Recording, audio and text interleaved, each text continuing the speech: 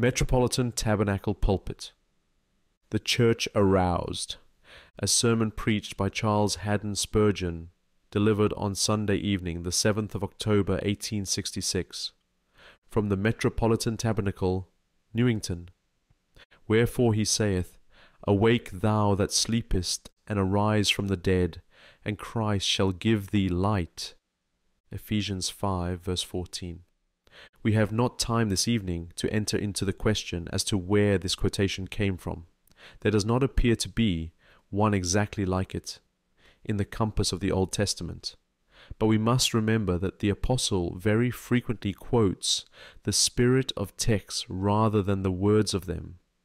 In the 8th and in the 10th chapters of the Epistle to the Hebrews, we find him quoting the same passage, but not in the same words, showing us that he, as an inspired man, felt himself able to deal rather with the spirit of a passage than with the precise words of it. There may, therefore, be no such passage in the Old Testament verbally, but as there are several which have the spirit of the exhortation, Paul was justified in saying, God hath said so and so. Yuewen. Besides, the passage may not be a quotation at all.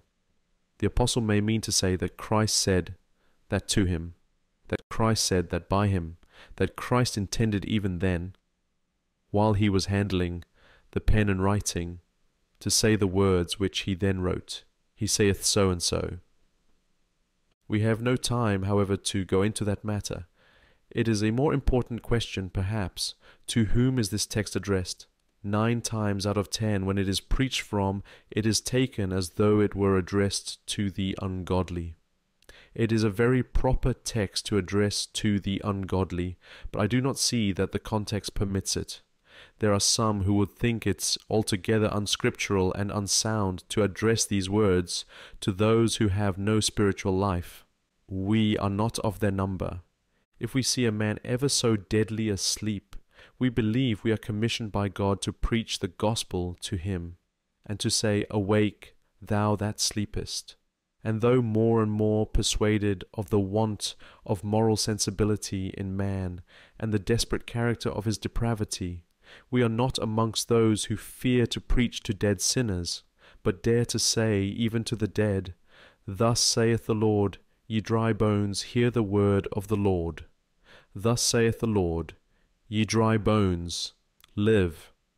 We can, therefore, very well take this text and address it to the ungodly.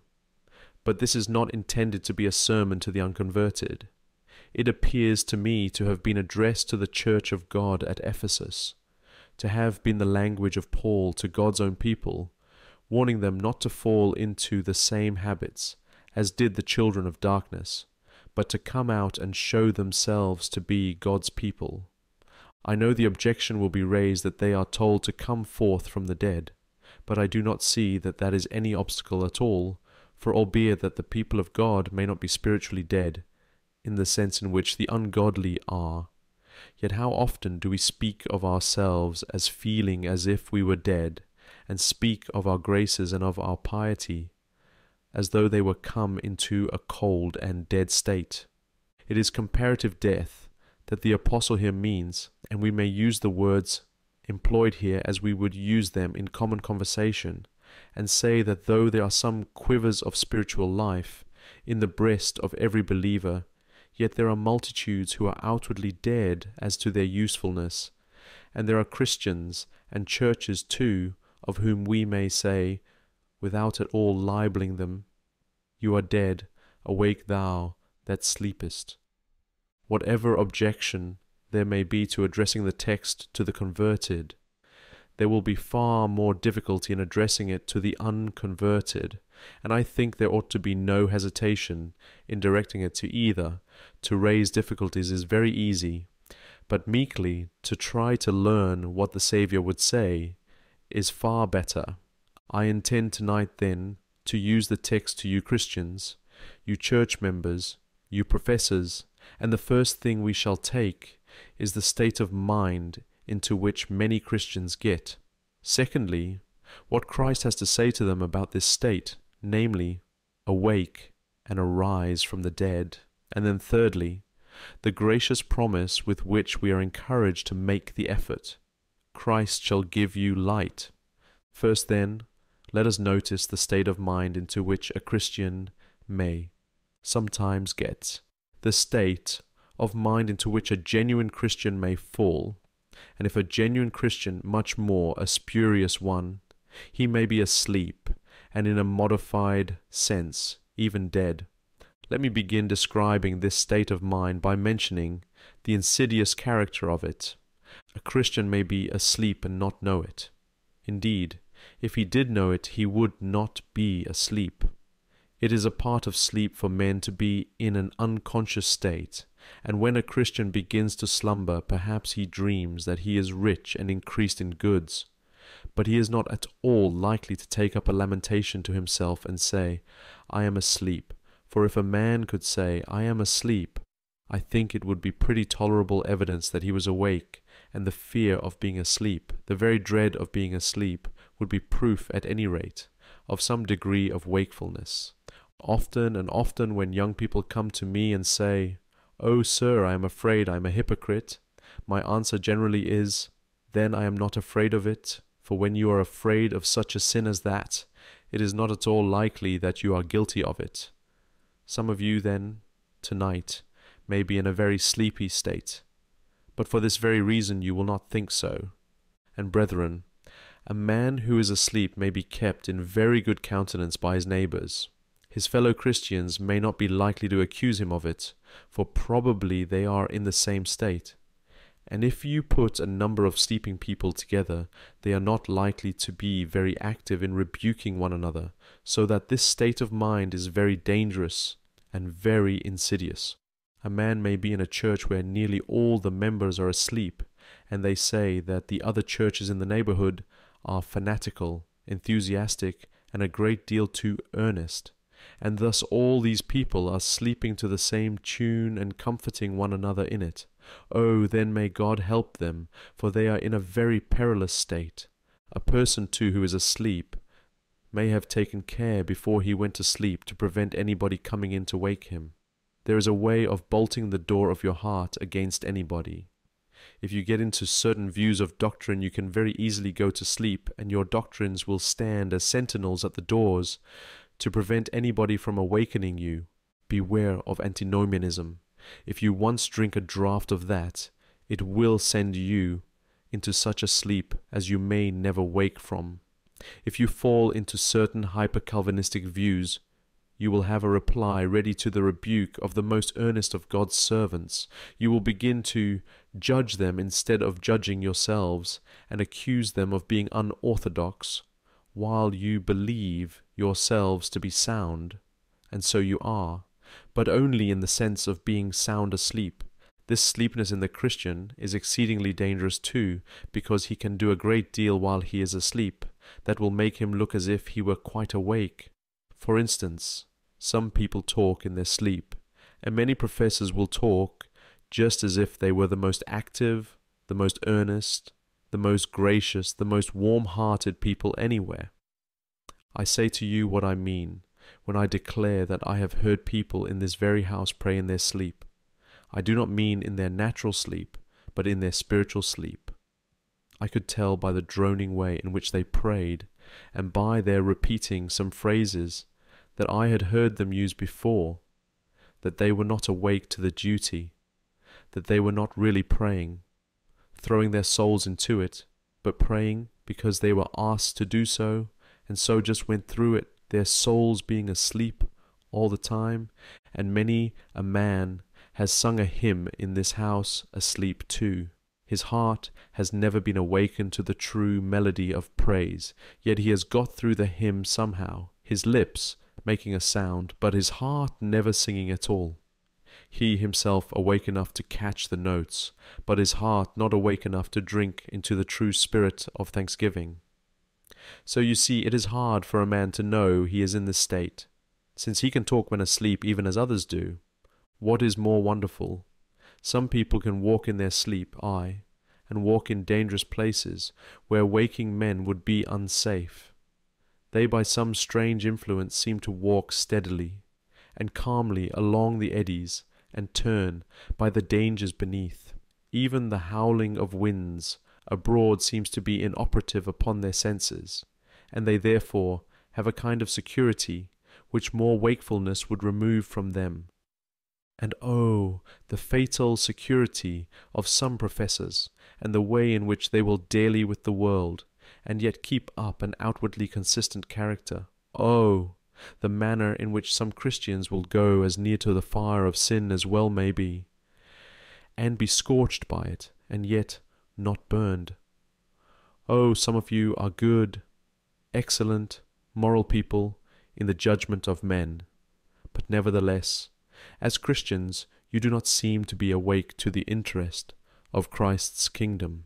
And as a man can thus talk in his sleep and walk in his sleep, there is another thing he can do better than other people, namely, dream in his sleep. He is the man to concoct plans and find out new inventions. He can sketch out methods for building chapels, oh, so rapidly. He can find ways of bringing out ministers and doing all sorts of things, and yet he is asleep all the while. The waking man does it, and proves that he is awake by doing it. But the slumbering man only calculates so many pence a week, so many subscriptions, and the thing will be done, but there is never a brick to show. He dreams deliciously, but as for activity, it is not there. He could always manage a Sunday school or build a Christian interest better than anybody else, but no Sunday school or Christian interest ever does spring up under his hand, because the man's whole activity shows itself in inventions which are never executed and in plans which are never carried out. I say then that it becomes very dangerous, because sometimes these dreaming people do dream good things, and they get carried out by some practical person, while they themselves are asleep all the while. As we have often seen a sleeping drayman with his horses going on with their load, so they can make others work while they themselves sleep. And the worst of it is that when these sleeping people get into a nice, comfortable position in the Christian church, they can fill it very well, and they are the last people in the world to get out, because, sleepy as they are, they know when the bed is soft and warm. And oh, when sleeping ministers get into the pulpit, what a curse they are to us. And when sleepy church officers once get into their places, there is no moving them. But here they are, and they seem to fill the place quite well, while all the while it is as though the sentinel's box were filled with a slumbering man, and consequently the army is not guarded, and an attack may be made upon a sudden. Oh, sirs, I do fear that one half of Christian people nowadays are in this sleepy state, and yet if they were told so to their face, they would be very angry with the men who had the honesty to tell the truth. Perhaps some here are not awake, and if so, they will be the ones offended, and I shall therefore be like Swift, who said, "No doubt this is a capital sermon in church to those who are awake, but it is of no use to those who have been asleep while I have been preaching it. It is just that. The brother to whom this applies most will be just the person to fold his arms and say, 'We are well, and let us leave well alone.' It is insidious in the last degree. I have thus endeavored to show the deceptive character of this evil, but in the next place, what is the evil itself? I do not know that I can describe it, but perhaps you have felt it, and certainly you must have seen it. It is an unconsciousness of one's own state, and a carelessness of such a kind as not to want to be conscious of it. The man takes everything for granted in religion. Whether he is a Christian or not does not arouse in him any question. He believes he is, thinks he is, and that is enough for him. He does not want to come to close dealings. He does not like the preacher who makes him try the foundations. He would rather not have such unpleasant points put to him. He says, like the man who sleeps on the mast, "A little more rest, and I will awake." I fear that many of us get into such a state as that. Then he also becomes indifferent to the state of other men. The man who is asleep does not care what becomes of his neighbors. How can he, while he is asleep? And oh, Some of you Christians do not care whether souls are saved or damned. It little concerns some Christians what becomes of St. Giles, or Bethnal Green, or Golden Lane. It is enough for them if they are comfortable, if they can attend a respectable place of worship and go with others to heaven. They are indifferent about everything else. And whether there shall be an increase of darkness or of light in England does not seem to concern some Christians, nor even some ministers. I know some very good and eminent professors in their way, who seem to me, at least in my poor judgment, as if it did not matter to them whether half of England went to hell or whether all went to heaven. No doubt they would be very pleased if the thing did happen that many were saved, but as to waking themselves up to the value of souls and to engage in earnest effort and humble prayer, they are too much asleep for that, and are insensible to the state of others, and they seem to be perfectly immovable by all appeals. The best argument is lost on a sleeping man. You might convince him if he were awake, but what can you do with him while he still slumbers? Hence it is that many a Christian enterprise has no assistance from professed believers, because and only because they are asleep. They might help it, they ought to help it, but they do not help it. They profess to be the servants of Jesus Christ, but they do not serve him, because they are indifferent and because they are much given to slumber. And then this slumbering spirit spreads itself over everything else. The sleeping Christian does not enjoy the word. If he reads it, the text seems meaningless. If he hears it, he thinks the preacher does not preach as he used to do. If he goes to sing with others, he throws no heart into it. If he joins in the prayer meeting, he goes in and out, but he does not wrestle with the angel of mercy. As to his own closet, it is full of cobwebs. As to his own heart, he has not had an inspection of it for many a day, because the man is got into a slumbering state. How often one can often detect churches slumbering by the way, in which they drawl out the hymns, and their protracted prayers, which after all are no prayers at all. There is a heartlessness in the manner in which everything is gone about. Then these brethren get unhappy, and afterwards they get to be quarrelsome. Do not let that be the case with any of us here. Then there are some who get their Christianity into such a state that they are so nearly dead that they are always looking after evidences. We get into a low and miserable state because we are in a sleepy state. Where this continues long, a Christian church comes to be a positive nuisance. These are strong words to use of any church, but it is so. I know villages where it would be easy to establish a Baptist church, if it were not unhappily the case that there is one already there which does no good, and which prevents anybody else from doing anything. A pulpit may sometimes be the emblem of a curse. It may stand there, the chapel may stand there, and earnest ministers in the neighbourhood may say, "We cannot go there, because good brother so-and-so is there." And good brother so-and-so may simply be a naughty one who occupies the place without bringing any return to his master. You ask me how I can describe this state so well.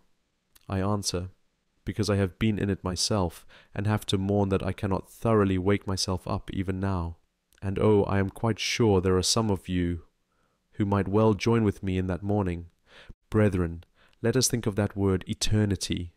And how is it that we do not feel its power more? Think of the judgment. Think of the terrors of that tremendous day when Christ shall appear upon the great white throne. Remember the wrath of God. Remember the pit which he hath digged. Think of the glory of Christ, of the robes of whiteness, and the tearless eyes of the blood-washed. Can we think of these things, and yet be cold, callous, and indifferent? Shall we always lie at this poor dying rate? May God grant that these weighty themes may have such an effect upon us as they must have if we are awake, and no longer seem to be indifferent matters, because we ourselves are so nearly asleep, so nearly dead. Now, 2 or 3 words upon what makes this evil of Christians being asleep a great deal worse. It is this: they are Christ's servants, and they ought not to be asleep. If a servant is set to do a certain duty, you do not continue him in your service if he drops off asleep. Remember the virgins who went out to meet the bridegroom. It was not wrong for them to be asleep at midnight. It was the proper time for sleep. But it was wrong for them to sleep, seeing that the bridegroom was come, and that they had gone out to meet him. It was wrong for them to sleep. And as I thought this matter over, I thought that you and I and every Christian who is asleep, we are very much like the apostles at the gate of Gethsemane. There was their master sweating great drops of blood in awful agonizing prayer. But where were they? Helping him? Casting their prayers into the treasury? Oh, no, not they. Watching against his adversaries and guarding him against surprise? No, not they. There is the bold Peter, who said he never would forsake his master, but his head is on his bosom. There is John, who has sincere affection for his Lord, but his eyes are fast closed, and James also is fast locked in the arms of sleep, and it is very much the same with us. Christ is up yonder interceding, and we are down here sleeping, the most of us. Christ is up there, showing his wounds, and pleading before the Father's throne, that he would visit the sons of men, and give him to see of the travail of his soul. And here are we, not watching against his enemies, nor helping him by our prayers, but are busy, here and there, wasting precious time while immortal souls are being lost. We are sleeping like men in the midst of harvest when the grain is waiting for the sickle. Our sickles are laid by, and we stretch ourselves beneath the shadow of some spreading tree and sleep, though black clouds are gathering and the rain which will spoil the corn is certainly coming on. We, hired to do the day's work, still sleep on. It is not so with you all, but it is so with many of us. It is so bad for us to be asleep too, because it is quite certain that the enemy is awake. You recollect old Hugh Latimer's sermon, in which he says that the devil is the busiest bishop in the kingdom. Other bishops, saith he, may not visit their dioceses, but he does. He is always at it, day and night. There's no waste of time with him. If we could send the devil to sleep, we might take a nap ourselves, but we never can, and therefore we ought to be awake. Christian man, while you are sleeping, remember time is running on. If you could stop the hands of time, you might afford yourselves a little leisure.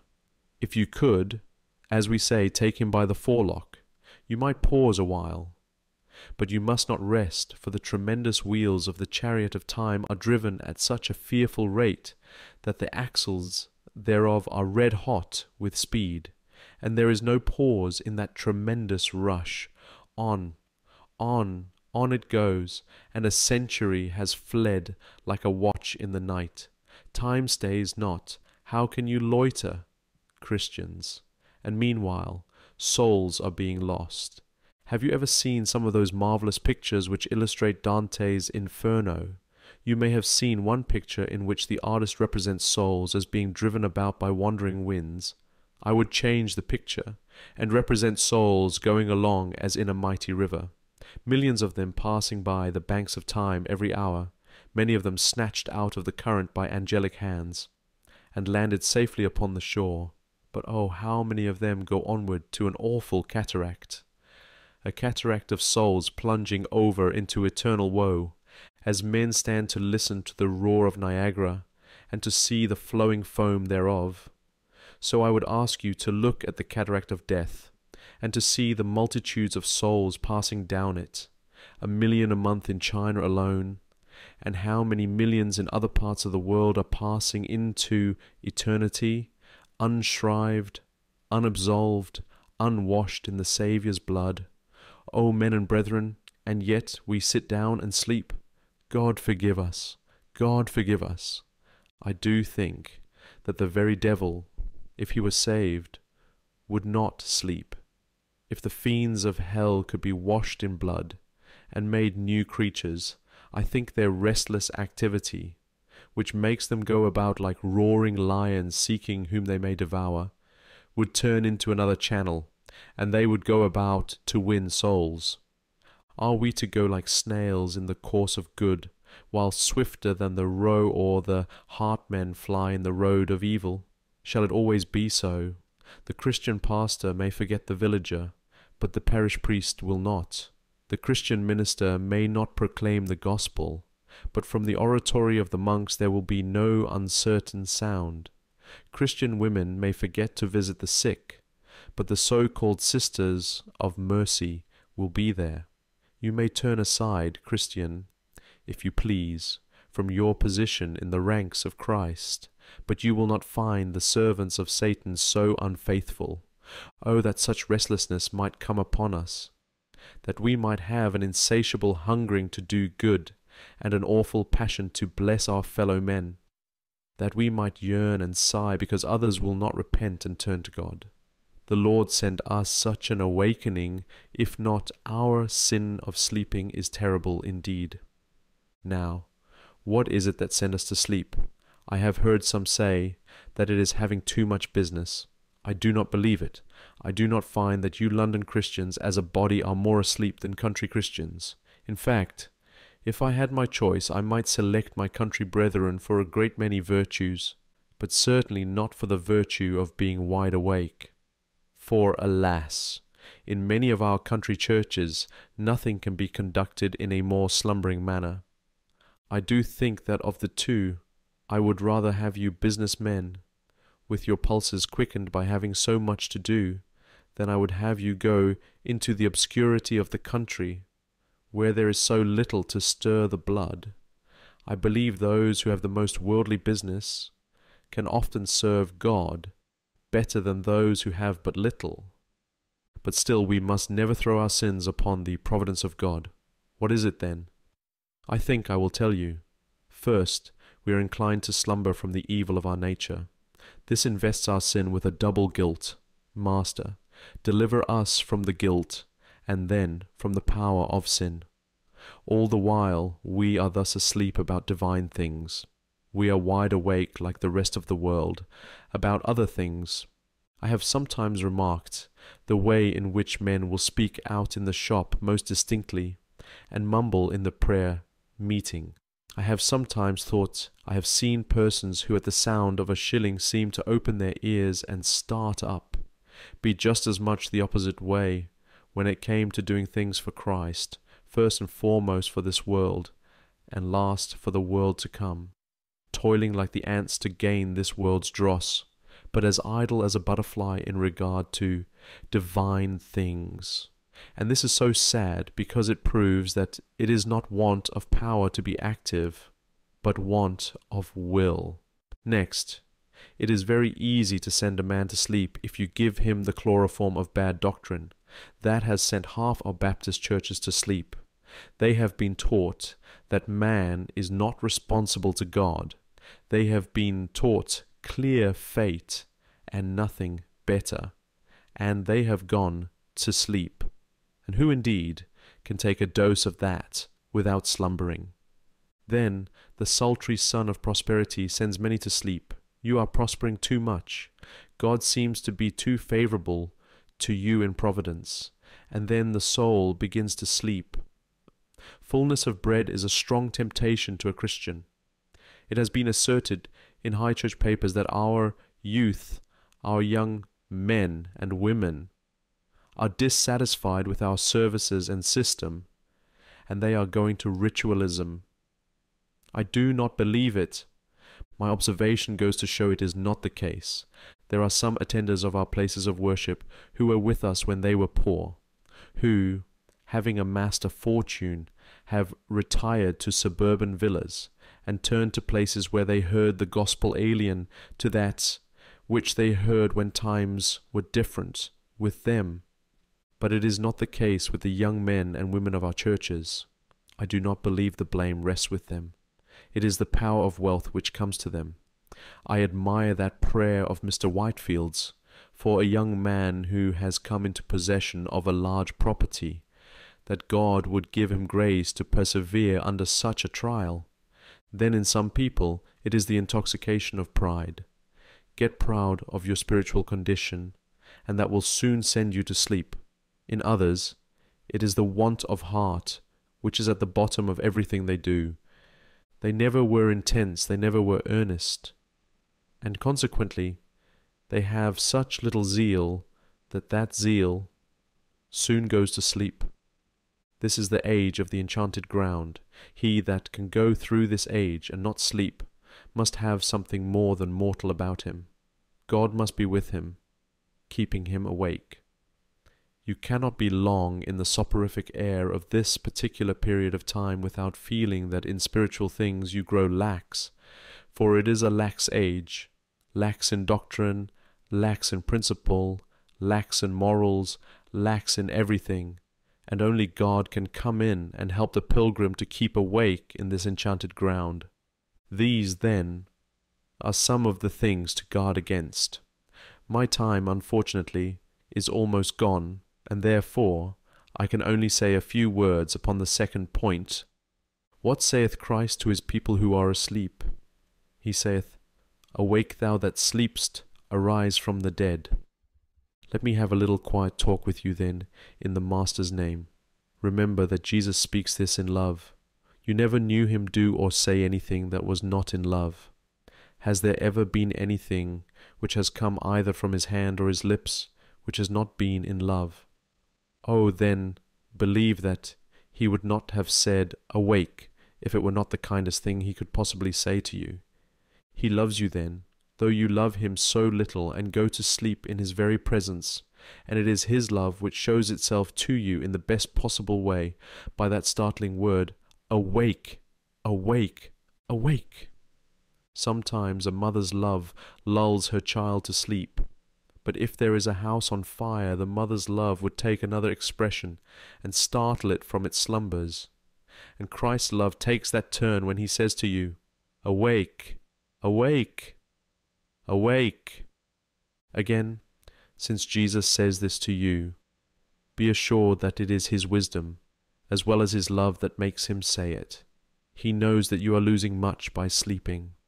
The thief is pilfering while you are resting. The sower of the bad seed is scattering it in the field, while you, who ought to have watched, are going away to those unhallowed sleeps. He would not have you be a loser. He would have you be rich and increased in good spiritually, and thus it is his wisdom that bids him wake you. It is a wise voice and a tender voice which says to the Christian, Awake! It is a voice, too, which you ought to own, for it is backed up by the authority of the person from whom it comes. It is your Lord who says, Awake! What has he done for you? Shall I ask you what he has not done for you? You owe everything to him. That robe that is now washed would have been black but for him. Ah, some of you who are here today, oh, how much do you owe? I know, as I look around on you, what God's grace has done for you. Oh, brother, your voice was the loudest in the tavern. Many a time have you reeled home from the gin palace. Your mouth could once curse and swear, but you are washed. And as for myself, how much do I owe to the grace of God? The most stubborn and self-willed of mortals cowed down before the feet of Christ to take and accept him on his own terms. And there be some of you who, like the Magdalene, would sit and wash his feet with tears, and would be glad to wipe them with the hairs of your head. Some of you mothers here owe all your children's souls to him as well as your own. He saved your darlings. He has brought them to put their trust in him. Oh, we are over our head and ears in debt to Christ. We are what good Rutherford used to call drowned debtors to Christ. Oh, the depths of our obligation. Oh, how high should be the heights of our gratitude, since he has done so much for us. If he says, Awake, oh, Master, we would not only awake, but we would crave your pardon 1,000 times that ever we should have fallen into this sinful sleep. It is your Lord that speaks. It is your Master that cries, "Awake, awake, O loyal hearts and virgin souls, by the lilies of your love, and by the roses of his blood, with which he bought you. Awake, awake, awake, and ask for an earnestness which you may never lose again." Further, this is a voice which has been very often repeated. Christ has been saying, "Awake, awake," to some of us many hundreds of times. You were sick, were you, a few months ago? That was Christ, as it were, shaking you in your sleep and saying, "Awake, my beloved, awake out of thine unhealthy slumbers." You had a loss in business the other day, and you bemoaned it very much. Perhaps that too was the Master saying, "Awake." A dear child was taken from your home to heaven. It was Christ saying to you, "Awake." And we have had many awakenings in this house of prayer. I am sure our Monday evening prayer meetings have often been a voice to us, "Awake, awake." Sometimes a sermon too has come home from God to our hearts with, "Awake, awake, awake." Oh, shall we never awake? Shall Christ stand always at yonder door with its rusty hinges? And shall he always say, "Open to me, my love, my dove, my undefiled, for my head is wet with dew, and my locks with the drops of the night"? Shall he always be shut out? Will we never open the door to him and say, "We wake, Lord, we wake, come in, and sup with us, that we may sup with thee"? Now, it seems to me in the text, as if it were a personal cry. Did you notice the singular pronoun? "Awake, thou that sleepest." It does not say, "Awake all of you," but "Awake, thou." Shall I pick you out one by one? There are too many of you for that. But I might say, "My dear venerable grey-headed friend, if there is any tendency in you to slumber, Jesus says, 'Awake thou.' And you, maiden, you who have given your heart to your Saviour in your young days, he says, 'Awake thou that sleepest.' And you, young man with many talents, which you do not lay out for Christ as you ought, he says, 'Awake thou that sleepest.' And to the most slumbering of us he seems to say it most loudly and most lovingly, 'Awake thou that sleepest.' May such a warning come home very personally. And to close this point, I may add that he puts it very pressingly in the present tense. "Awake, saith he." Awake now. Oh, it is very easy to say, "I hope I shall awake one day." But he says, "Awake now." It is not what you will do in a few years hence, but now, now, now. I say not that. The word "now" is in the text, but it is there truly too, in spirit. Awake. If I say to a man, "Awake," I do not mean that he is to awake in an hour's time. That should be absurd. But I mean him to awake now. And Jesus says this to us, friends who know his love, and who have been visited by his grace. He says to us, "Awake now, my beloved, and come forth to serve me." But I must close, and the last point is the promise with which Christ encourages us to awake. The promise is, "Christ shall give thee light." What does that mean? Why, light may mean sometimes instruction. We are often in the dark and puzzled about difficulties, but do you know half the difficulties in the Bible spring from a cold state of mind? But when the heart gets right, the heed seems to get right too. In a great measure, I remember a person puzzling himself fearfully with that passage in Scripture about Jesus weeping over Jerusalem. He went and looked at Dr. Gill about it. He went to Thomas Scott about it. And he went to Matthew Henry about it. And these good divines all puzzled him as much as they could, but they did not seem to clear up the matter. The good man could not understand how Jesus Christ could say as he did, "How often would I have gathered thee, but thou wouldest not." One day he received more grace and got to have a love for souls, and then the old skin of narrow-mindedness which had been large enough for him once, began to crack and break, and he went to the passage then and said, "I can understand it now. I do not know how it is consistent with such and such a doctrine, but it is very consistent with what I feel in my heart." And I feel just the same. I used to be puzzled by that passage where Paul says that he could wish himself accursed from God for his brethren's sake. Why, I have often felt the same, and now I understand how a man can say in the exuberance of his love to others that he would be willing to perish himself if he might save them. Of course it never could be done, but such is the extravagance of a holy love for souls that it breaks through reason and knows no bounds. Get the heart right, and you get right upon many difficult points. Again, I think the light here meant is a further kind of light, not merely the light of direction, guidance, and knowledge, but chiefly the light of joy.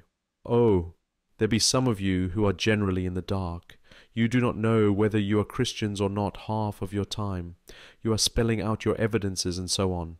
I compare you to a man who is almost drowned. He is alive, but how do they know it? Why? They have to hold a glass up to his mouth, and if there is a little steam, then they say, "Yes, he breathes." Well, there are some of you who need such an experiment as that tried upon you, for nobody would know that you are alive, except by some very delicate test.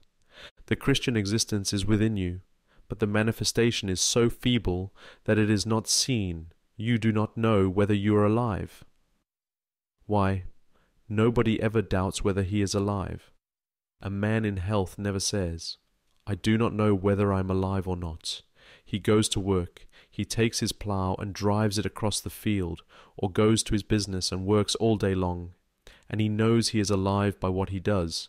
And if some of you Christian people would only wake up from your sleepy state and begin to labor for God and to love souls, you would get such joy flooding through your spirits as you never knew before.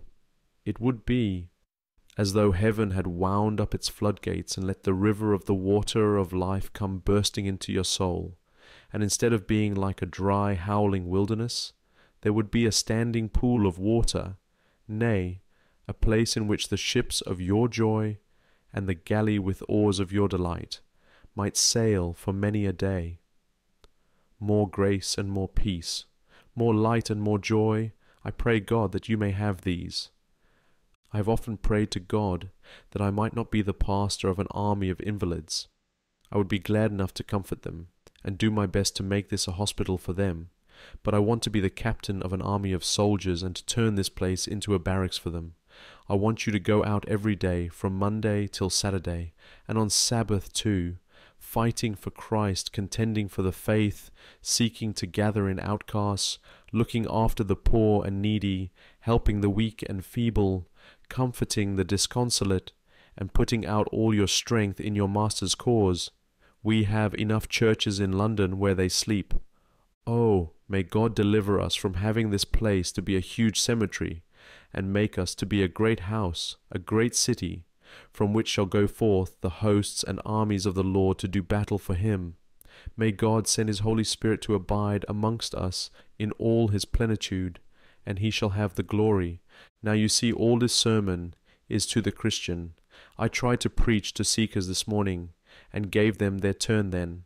But if there be one here who has not found the Saviour, I must add this word to him. The way of salvation is this: trust Christ, and you are saved. Christ suffered in the place of his people. God laid their sin on him, and punished him as if he had been them. And whosoever trusts Christ is forgiven, he is saved. And when he is saved, then I invite him to exert his strength for his Master. But till then, look at home, and then look at Jesus. And God grant that this look at yourselves and at your Saviour may be the means of your salvation, to the praise of the glory of his grace.